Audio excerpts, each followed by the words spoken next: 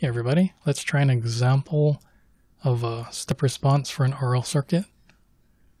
So if we have the switch here at position A for a long time, then the current from this source is going kind of flowing this way and then goes here and here.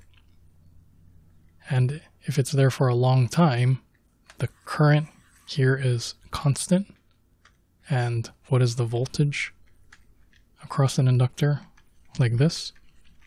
So if the current is constant, the time derivative is 0, so the voltage is 0, which means the inductor behaves like a short circuit. So that means it hogs all of the current, right? It takes all 8 amps.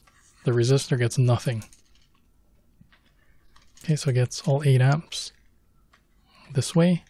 Just the way that this is labeled right here, that means I is negative 8 amps before we turn the switch, so when t is less than 0. Okay, but then when we move the switch over here, then what happens?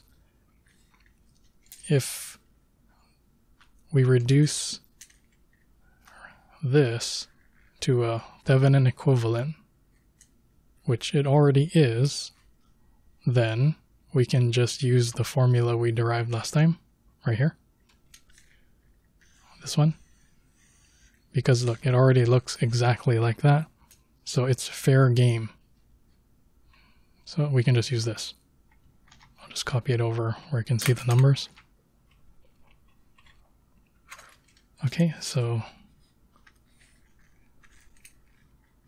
let's solve for the current. We just plug in the numbers, right? We got this already. That's 24. I'll just plug the numbers. 24 over R is 2 plus I naught, negative 8, plus Vs over R, 24 over 2. E to the minus R over L. 200 milli means 0.2. And there we go. Done. There's part A. I mean, we can simplify a little bit. So 12 plus, oh, sorry, this is a, there was a minus sign right here. So that should have been a minus.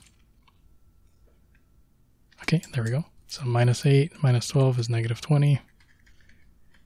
2 over 0.2 is 10. Okay, here we go. There's the current when t is greater than 0. Greater than equal to 0. What about the voltage? Okay, to get the voltage across an inductor is L di dt.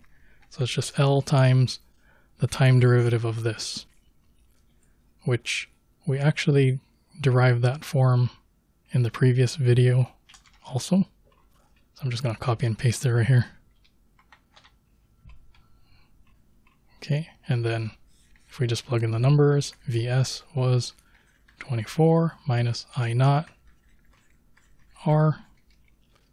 Okay, so let's just simplify this already. So that would be 24 minus negative 16 is 40. E to the minus 10t. There we go. So there's the voltage. Oh no, it's the initial voltage. Okay, so we need V at t equal to 0. So 40 e to the 0. So 40. There we go, 40 volts. And let's skip ahead a little bit to part E. What does that look like? So if you look here, the current starts up at t equal to 0. Then it's going to be 12 minus 20, so negative 8. So initially, the current is here at negative 8. It's the current. And then it converges to 12 over here, like this. Okay, so that's current.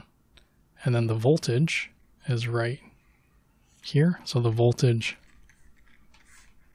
at t equal to 0 starts up at 40. And then just exponential decay like this.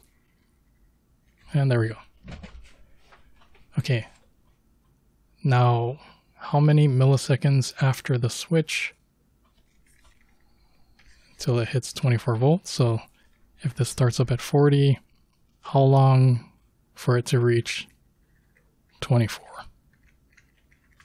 Okay, so then we just take this formula right there. 40 e to the minus 10t, and then we want the voltage to be 24. Right, so we just solve this for t, no problem. All right, just move, let's go step by step. Okay, move 40 on this side. And then how do we deal with this? The inverse. Right, so then this turns into minus 10t. And just multiply by negative 10. And there we go. Done. There's the time. Okay, does that make sense? Let's take a look at it. Let's take a look at the circuit over here. When we switch over, we have current right here, 8 amps, and then again, this switch is here now, right? So that means we got 8 amps going this way. So what's the voltage across this resistor? 16. And look, we got 16 volts here, 24 volts here. So from here to here, that's 40 volts over here. And across the inductor, we had 40 volts. So totally makes sense. Okay, so I hope that was helpful. Keep on practicing and let me know if you have questions. I'll see you on the next video.